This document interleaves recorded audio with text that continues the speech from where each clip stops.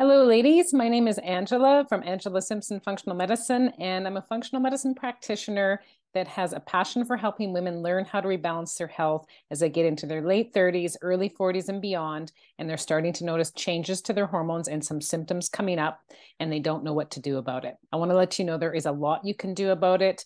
The amount of research that is just continuing to emerge for women's health is nothing but good news for us.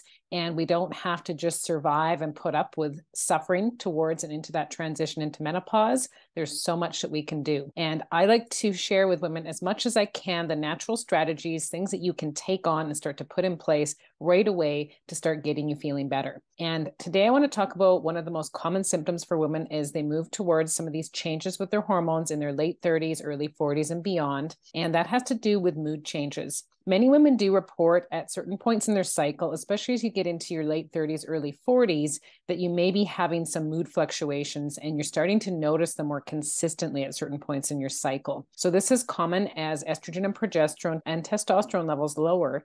They do actually get lower right before your period, lower than they probably used to be in your 20s and early to mid 30s. So this actually can result in some mood changes. Some women will feel a bit more low as they go through that transition from ovulation towards having your cycle. And some women, as they get very close to their period, feel both low, not motivated, more towards that feeling a bit depressed, but also potentially feeling more anxious, more jittery, more panicked, not able to focus that well, fearful of things that you really never have been. And along with this, often you do feel a bit more irritable and snappy. And this can really impact people around you, yourself, your loved ones. You may be not having great interactions with a partner if you have one. You may be, if you have family, kids around the house, you may be snapping at them more, possibly yelling. You may be breaking down sometimes and feeling sad or crying and just not even really knowing why you're responding the way you are to something that really shouldn't seem like that big of a deal. And sometimes you can feel really like it's an emotional roller coaster and almost like you're just an absolute mess. Some women tell me they feel like, I'm wondering if I'm kind of going crazy. I'm just all over the place with my moods. And this can get worse and worse as you get into that later perimenopausal shift towards menopause, so more so towards your late 40s and early 50s, because the hormones are continuing to lower and change and fluctuate, and it can result in more and more mood swings. However, I do want to let you know that even if this does feel like it's potentially happening to you, you don't necessarily have to have it continue. There are ways to help you with this, and there are some great natural strategies available to you.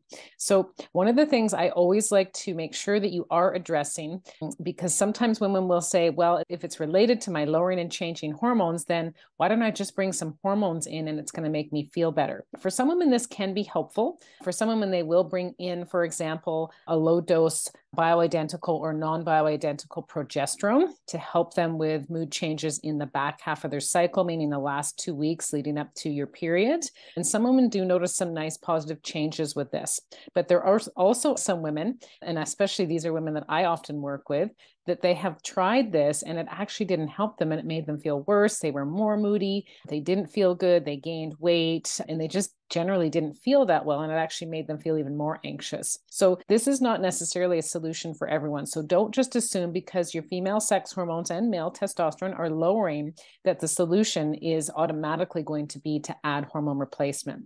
Like I said, for some women, it can be helpful. For some women, it's not. And so we need to understand why this could be happening, why you potentially are so symptomatic with your moods, and what you could do and some strategies you could put in place right away. I know this too from having personal challenges with mood balance, especially at particular points in my cycle. And I had those for many, many years until I actually figured out the root cause of why I was having these mood swings right in timing with certain points of my cycle. And it actually had to do with how my body was processing hormones. It actually wasn't related necessarily to the levels. So this is common for many women as they move towards and into menopause, is the hormones are out of balance. They're not only lowering, but they're actually lowering at an uneven rate. And for some women, this is more extreme if you don't have balance in other areas of your body, other systems of the body. So the most common areas to be out of balance in our bodies as females has to do with our adrenals, our liver, and our gut. These three areas are absolutely essential and really important for us to have in balance to help us with our hormone balance as we move towards and into menopause. And if those areas of our body are out of balance, those systems, our hormones really will never have a chance of rebalancing, even if you are using things like HRT or not. We need to have all the systems working together to help you get the balance back in your moods. I want to give you some quick tips for how you could potentially look at natural ways, natural strategies you could put in place right away, these things that could be right at your fingertips for starting to get your adrenals, your gut, and your liver back into balance. And again, the reason for this is because it helps you to balance those hormones as they move towards and into menopause on that lowering pathway. And that can help to balance your moods. Balanced hormones typically will equate to more balanced moods. So I actually do have right beside me here right now something that I'm eating for lunch, a part of it anyways. And you can see this is a bowl full of greens. And I do have a little bit of olive oil and a little bit of apple cider vinegar on there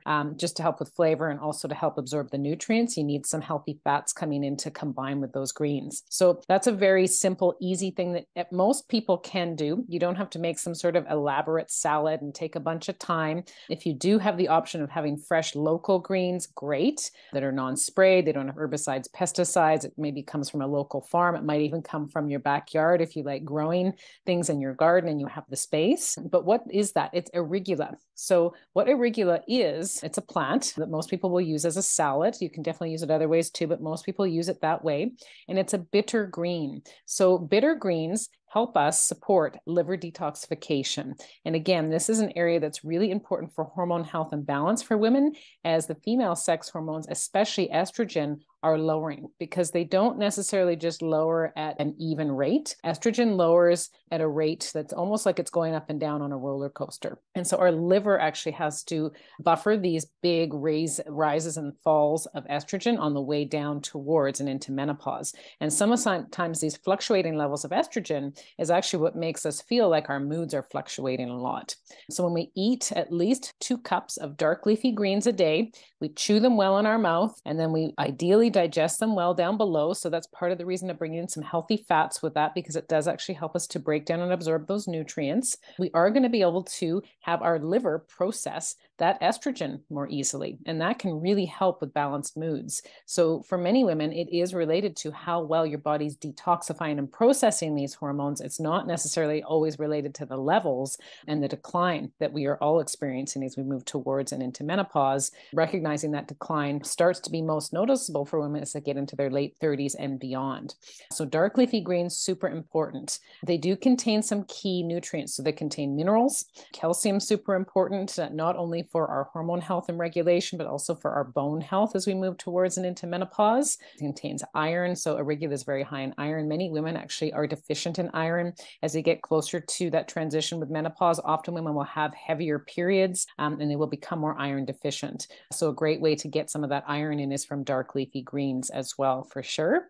And it also is full of antioxidants. So what antioxidants do is they help us to buffer and balance inflammation. So for many of us, we actually have inflammation that is out of balance in our bodies for various different reasons. And it actually can really cause more imbalance with our female sex hormones. So the more antioxidants you can bring in from food, which doesn't just come from things like arugula, it comes from also a wide array of colorful fruits and vegetables. So the more color you have on your plate at every meal, the more antioxidants you have coming in. This buffers and breaks down toxins, doesn't allow us to form free radicals in our body, and it keeps our inflammation more balanced so that we can actually keep our hormones more in balance because they get processed easier.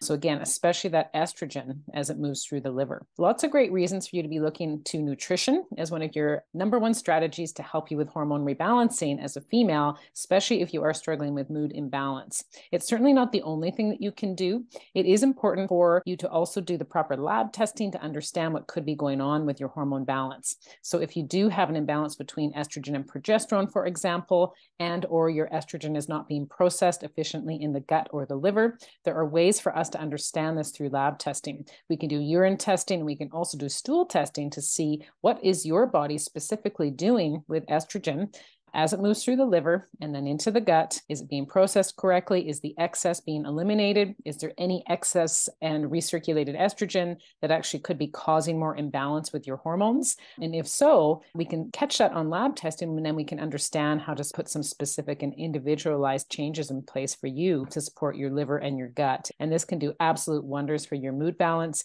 It has nothing to do with HRT. Whether you think you may be a candidate for this or not, you really want to make sure that you have the nutrition and lifestyle strategies in place first, because you probably won't take on the HRT that well unless you have some of these other systems of your body balanced, because they also need to be able to take on that HRT and process it and detoxify it and move it to where it needs to get to in the body and eliminate what needs to get out. I hope that helps you to have a bit better understanding of mood imbalance, potential mood swings, why they could be happening more so for you as you move towards perimenopause, that transition into menopause from your late 30s onwards, some of the symptoms that come up that are most common that are related to the mood imbalances, how it's impacting your life. I know it could be impacting it in several different areas. And then also, what are the strategies and things you could put in place right away?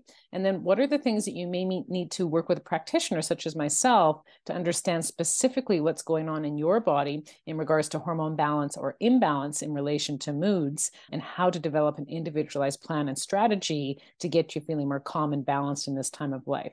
If you feel like life is out of control, you feel like your moods are out of control along with it, I'm going to let you in on a little secret. It's probably not going to get better as you move towards and into menopause with the changes and the fluctuations in the hormones that are happening on the way to that, unless you really start to learn what's happening in your body and start to take charge of it now. I'm happy to help you with that. I'm a functional medicine practitioner that works with women all the time in their late 30s and beyond to help rebalance hormones and get you feeling like your best self in this transitional time of life. So if you do want to reach out to me, please feel free to do so. You can do it a few different ways. You can go to my website at www.angelasimpsonfunctionalmedicine.ca. You can either contact me there through the contact link, or you can also book a free discovery call to understand if it could be a good fit for us to potentially work together. And if you haven't already, I highly recommend you go into Facebook and you look to join my Facebook group called Functional Medicine for Hormonal Imbalances. I have a group of over 6,000 women there that you can gain some support for